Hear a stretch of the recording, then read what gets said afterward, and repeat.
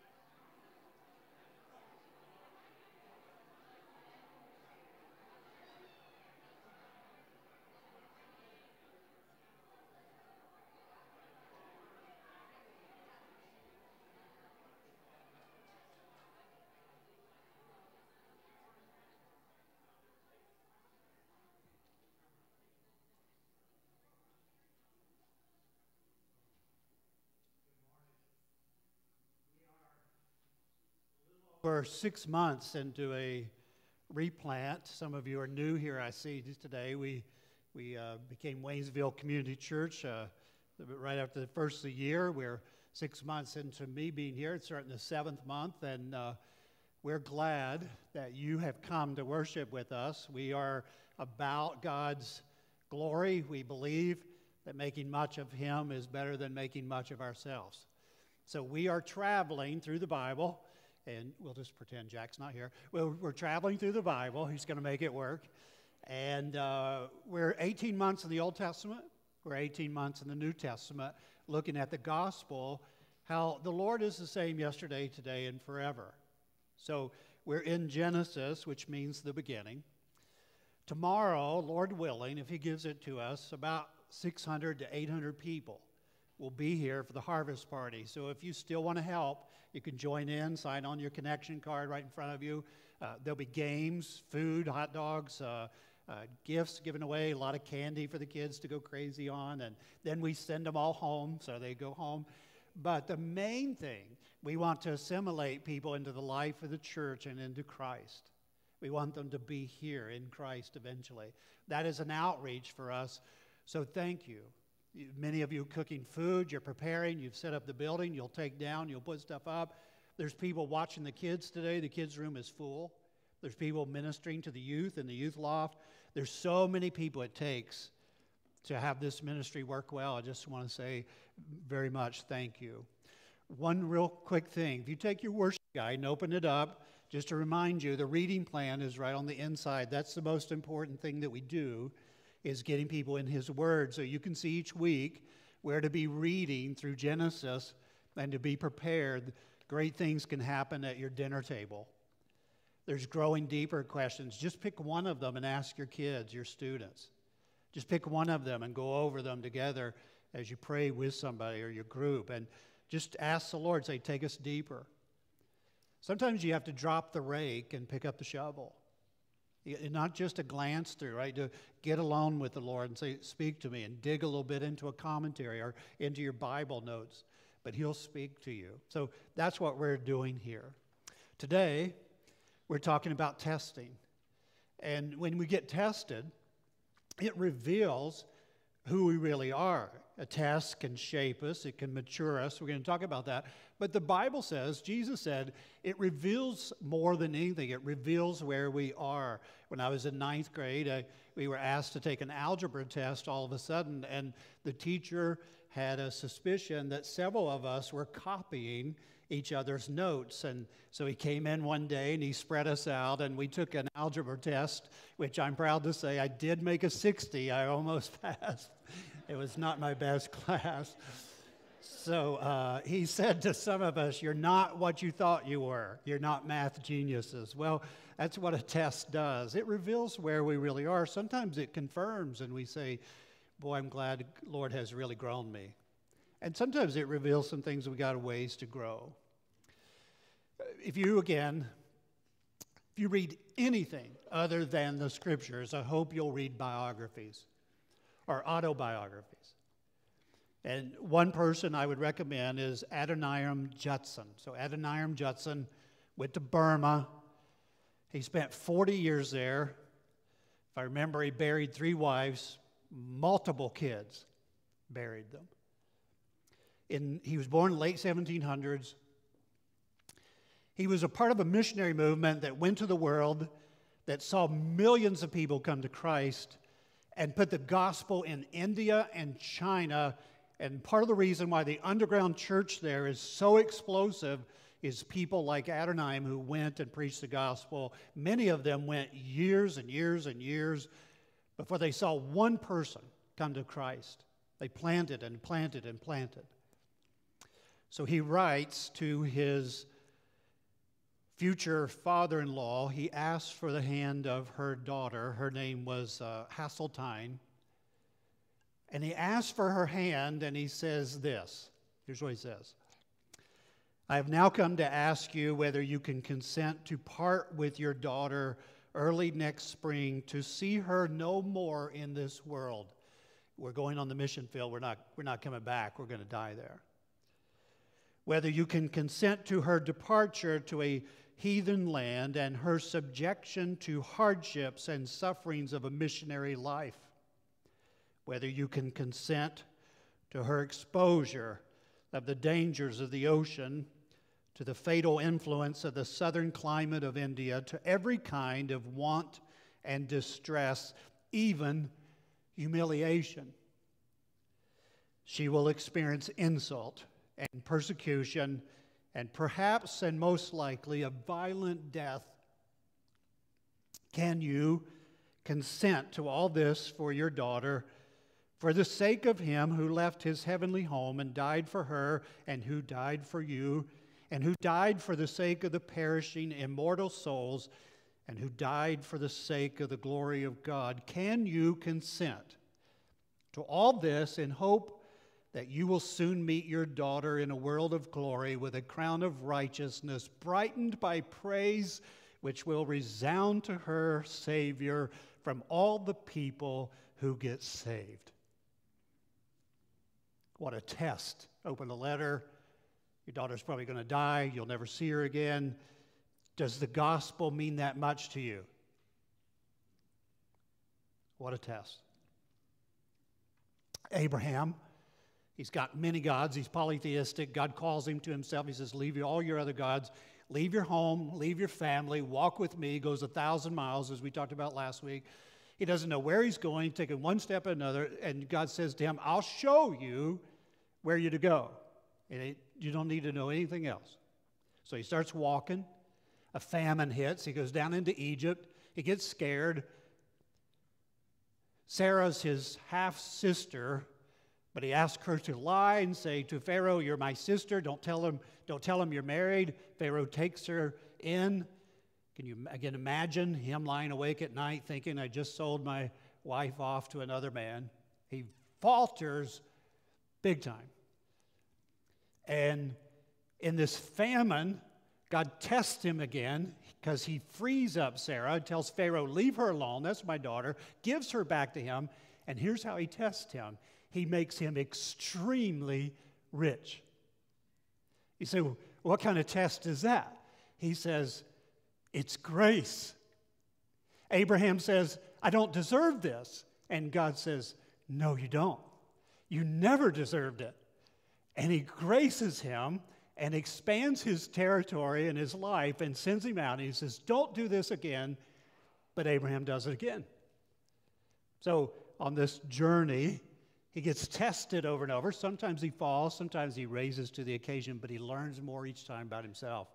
So at 99 years of age, God comes to him and says, I want you to be circumcised and circumcise all the men in your camp. That's another test. So he goes to them, says, we're to be circumcised. God is marking us off from the rest of the world that the most intimate way our heart and our body belongs to God. So they get circumcised. Then he's asked to remove Ishmael, his son. Remember, Sarah said, if you'll have sex with my maidservant so I can have a child, I'll be okay with it. He goes, have sex with the maidservant, has a child. She says, guess what? I'm not okay with that. And she says, I don't want him in the camp. And she drives him away. And this is going to be a test that's going to prepare him for this big test. And he removes Ishmael from the camp. And God says, I'll take care of him. And now he's walking with God about 75 years. And God comes to him and says, give up the son you love.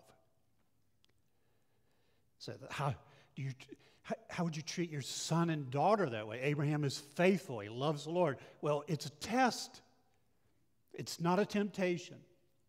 In the Bible, test and temptation are the same word. Same word. It depends on motive. So if Satan gives you an offer, it is to bring you down. If God gives you an offer, it is to raise you up. One's a temptation to fall. One's a test to grow up. So same word, different motives. Now, remember he told Abraham, I blessed you for one reason. Anybody remember? To be a blessing to the nations. All the nations are going to be blessed by you. Now, how's that going to happen? There's no way. Except God does bigger and better things than you could ever think or imagine.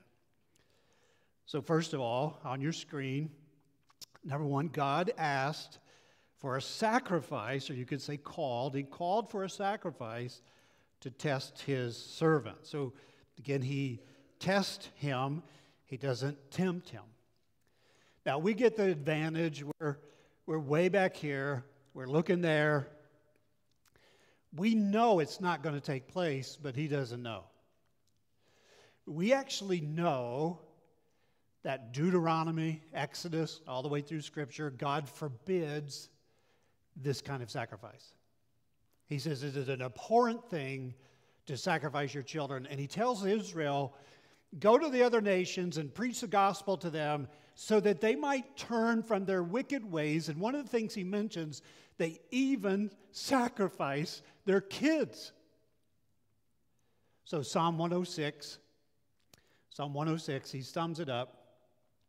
They sacrifice their sons and their daughters to the, say it. Here's what's important. You jump ahead to the New Testament, ties this verse in.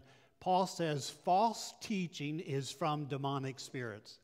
It is a spirit that speaks to a leader that starts a cult or a false religion that says Jesus Christ is not sufficient, he's not God, he didn't pay for your sins, he didn't raise from the dead, or that he did those things but you need something else. So we know God is commanding something he is not going to allow.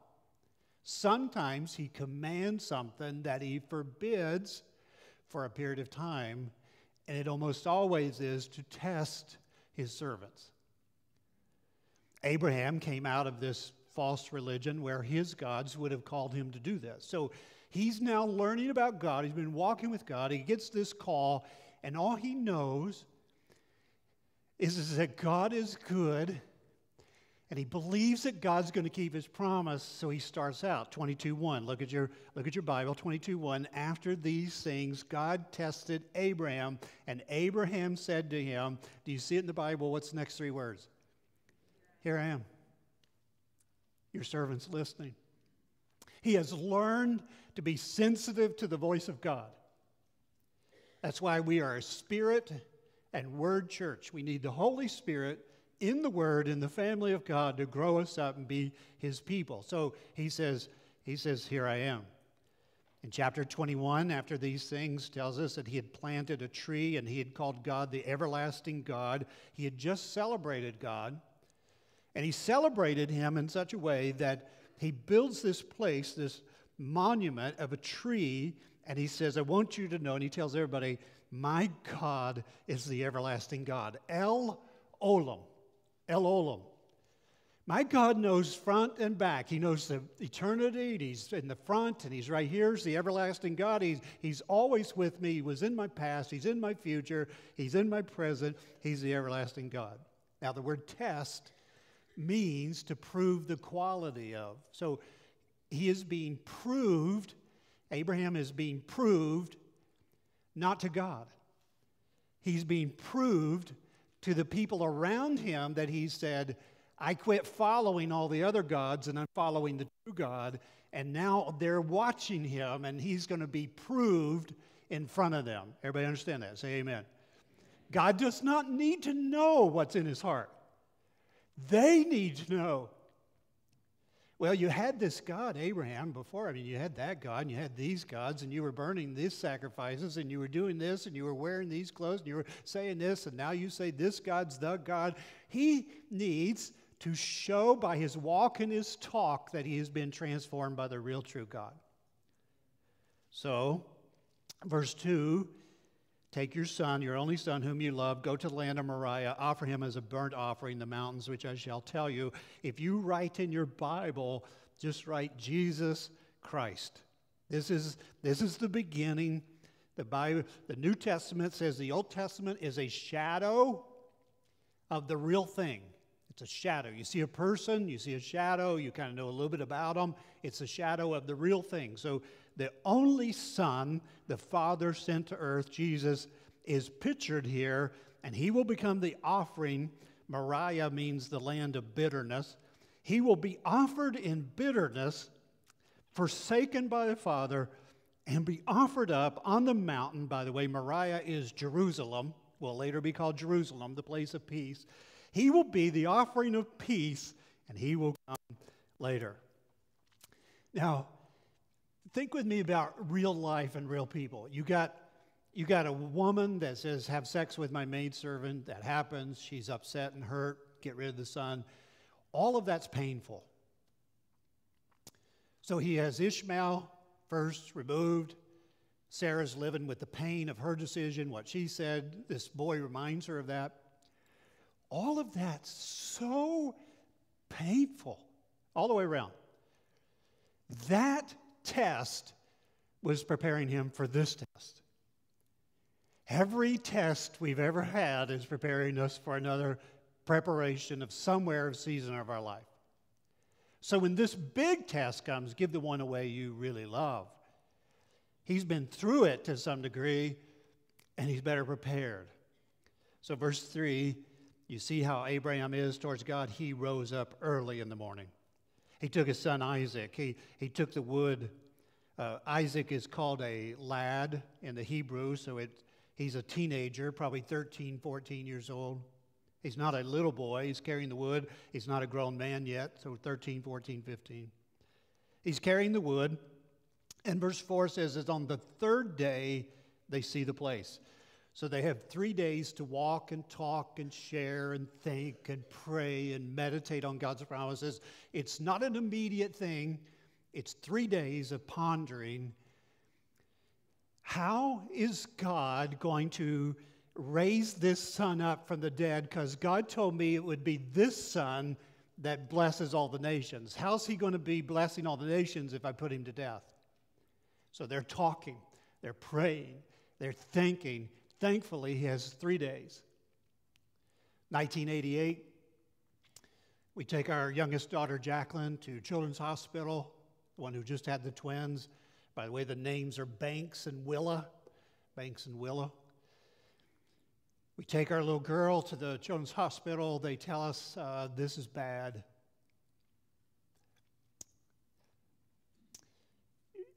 One of the believers there said, you need to pray. Ask people to pray. So we got 3 days of waiting. Doctor says, about 50-50, I want to be honest with you. But he says, she's bad. She's only 2-3 months old. They're pouring antibiotics into her, got stuff on her machinery. We're sitting outside in the hallway. Glenn and I are sitting out in the hallway. A lady comes and sits beside of us. Don't know her from Eve. Don't know who she is. Regular clothes. Don't know that she worked at the hospital. Don't know anything about her. We got tears in our eyes. She comes up and she smiles and she says, I want you to know your baby's going to be okay. Today, 88. So that's a long time ago. I'd count it in my head, but I didn't do good in algebra, as I said, but in 98, 2008, 2018, 34 years ago, something like that. We don't know if she's an angel. We don't know if she was an angel or not. We don't know. She walks around the corner. I decide to go after her. Can't find her. Maybe she went into a room. I don't know. But we looked at each other and we said, we've got to believe God's promises. That was the longest 3 days of my life. Some of you were on the other side. You didn't get to take her home or him home. That means a lot. On the third day, they got there. Verse 5. So Abraham said to his young men with him, who came with him and his son, stay here with the donkey. I and the boy are going to go over there, and we're going to worship. We're going to declare God's worth, and we are going to come back to you. I don't know how. I don't know when. But he's going to come back, and he's going to raise up, and we, not me, we are coming back to you because God promised. We're coming back. He's been on his face. He has built altars to God. Even in his faltering, he has worshiped. By the way, worship comes from the word worthy. He declared God worthy. Even in the test, even in the pain, he said, you're still worthy. We're coming back. Here's what testing does. First of all, if you'll write this in, testing confirms. It confirms, if you write that in, and matures our faith. So right now, Abraham's faith is being confirmed in the same way with us. When you're tested, it is confirming for somebody around you to see that you have real faith. Here, if you put it this way, just put it this way. Somebody's going to learn that you don't just love God's blessings, you actually love God more than the blessings. When the blessings are gone, sight going, health going, body going, mind going, stuff gone, when it's gone or going, people wonder, do you still love him as much? Because most people are going to look at us and they're questioning. Well, they'll say things like, well, of course you love him. You're in America. You got cars and running water. You got stuff. Of course you love him. Well, now it is being confirmed to people around him that he loves God more than the blessings. That's what's being confirmed.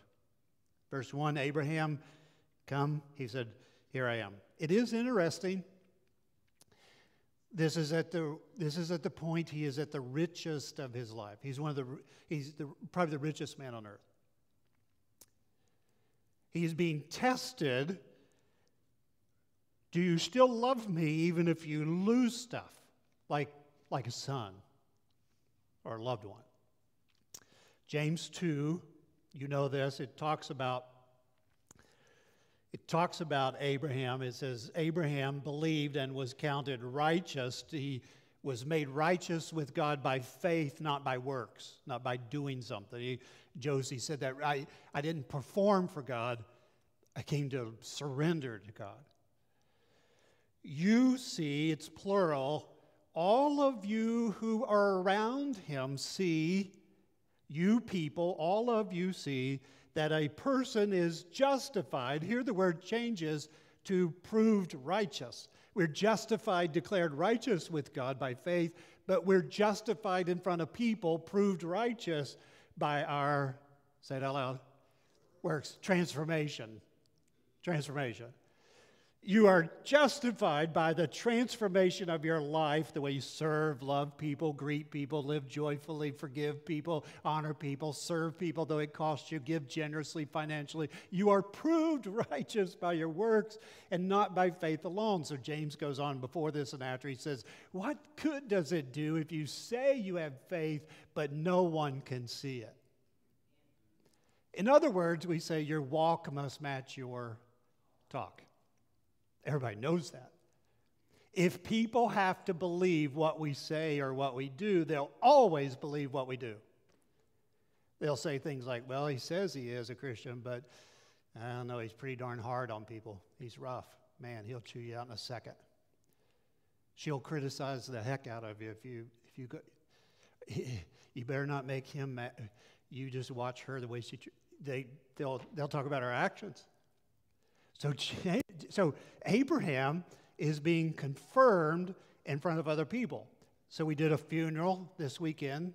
Barb Buckland, very special lady. You want to know how special it is? She had 3 pastors up here on the stage. Three. And we didn't even charge anything. So we wanted her. So over and over and over, I listened to you and her family. Here's how she loved her children. Here's how she loved her grandchildren. Here's how she loved her great-grandchildren. Here's how she served in hospitality ministry. Here's how she, over and over and over, transformation.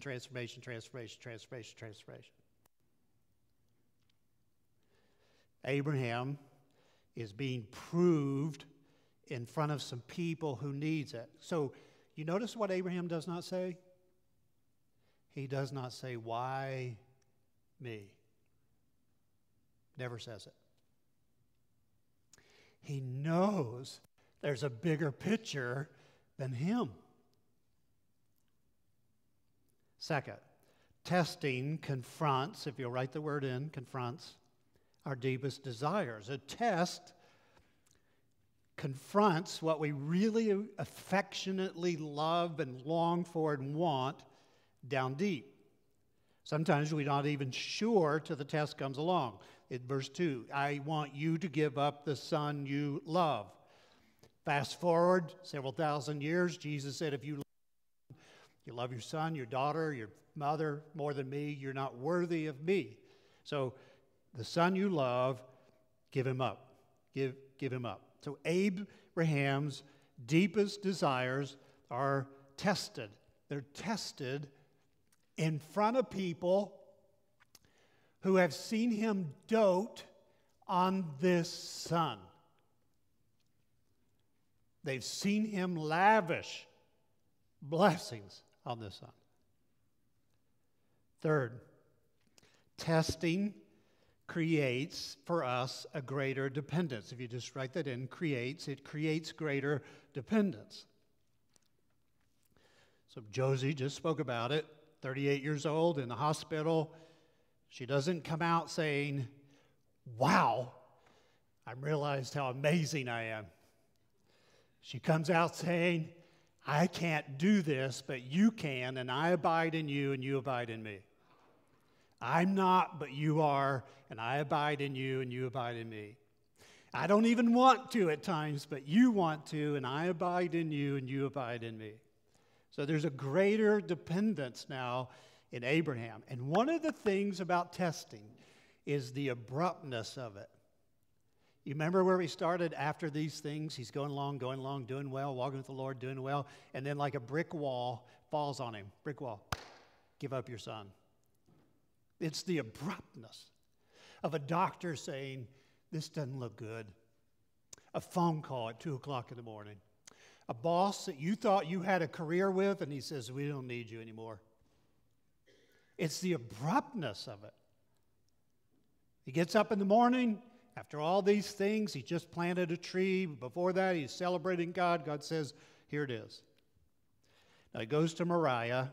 If you want to write this down somewhere on your sheet, Moriah originally meant bitterness, but it came to mean the Lord provides. So it was the place of bitterness where the Lord provides. You see what's happening? You go to the place of bitterness, and I'll provide for you there. It's in the bitterness that I'll be more real to you than ever. Karen Watson, she's on your screen. You may not know her, but she was asked by people not to sign up in the military, not to go to Iraq. And she said, it's my calling to go serve people there with the gospel. And so she goes to Iraq, and unfortunately, she dies. So they read a letter at her funeral, and here's what it says. You're opening this letter in the event of my death. When God calls, I want you to know there are no regrets. I share my heart with you as much as possible, and my heart for the nations. I wasn't ever called to really a specific place. I was called to Him. She, in another time, said, like Abraham, she said, I didn't know where I was actually going. He just said, go. I didn't know where I was going. To obey Him was my only objective, and to suffer was expected. His glory was my reward. His glory my reward. I want you to care more than some think is wise. I want you to risk more than some will tell you is safe. Dream more than some think is practical, and expect more from God than some will tell you is possible. I would remind you, I was not called to comfort or success. I was called to follow Christ. People said, what a waste. She had so much ahead of her. She said, no, it wasn't a waste. He called me. He grew me. Second, God provides a substitute sacrifice. So He asks for a sacrifice, and then the text turns to God provides the sacrifice, and the Lord is going to give the sacrifice to Abraham. Now, when we talk about substitute, we usually talk about it in a negative way, right? Or a different way, like a substitute teacher.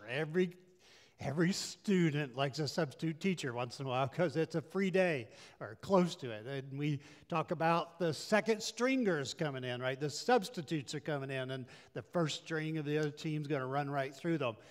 But that's not the way substitute is mentioned here. It's meant that someone pushes you aside and says, I'll take your place. You can't do what I'm doing.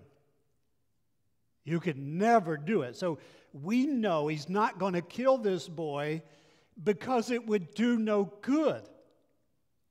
It wouldn't be a substitute. It would be a waste. He cannot fulfill what God can do. So God comes in and provides a substitute. So verse 6, He's got the wood and He lays it on Isaac. You see Christ is all over this passage. He lays the wood on him. He's got the knife. The word slaughter means He'll cut his throat like a lamb. They go together. Verse 7, Isaac says, my father. He says, here I am. Where's the lamb? Verse 8 is the key phrase. God said, God will provide for Himself. He didn't say God will provide. God will provide for Himself the lamb. In other words, we could not provide the right sacrifice. All I know is God will provide for Himself. So we know verse 11 on, an angel comes, and God sends angels at times. They are worshiping and obedient and messengers, and an angel comes and he says, Abraham, Abraham. He gets his attention. Abraham says, here I am. He says it again. On both ends, Abraham said, here I am. When he did not know what it would cost him, when he knew what it would cost him, he said, here I am. Here I am. I see that you fear me. Verse 13, so Abraham lifts up his eyes and he looks, and there was a ram caught in the thicket. It's what theologians call concurrence. God is working in different ways. He's called one thing to happen, but He's working in a whole bunch of different ways. So Abraham's walking with his son up one side of the mountain.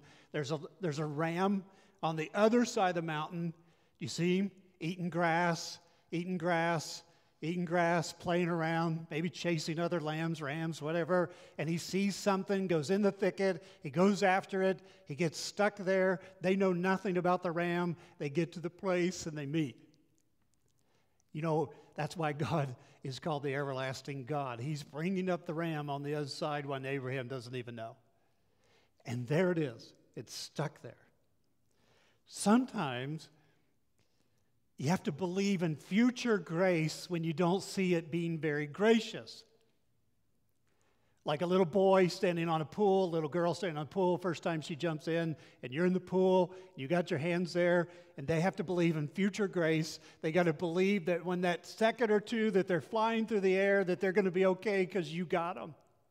And they get there, right? They get there, and they kind of go, and are you going to catch me? I got you. You're going to catch me? No belly flops? No belly flops. And they jump off, and if 2 seconds, and you got them. That's all Abraham knows.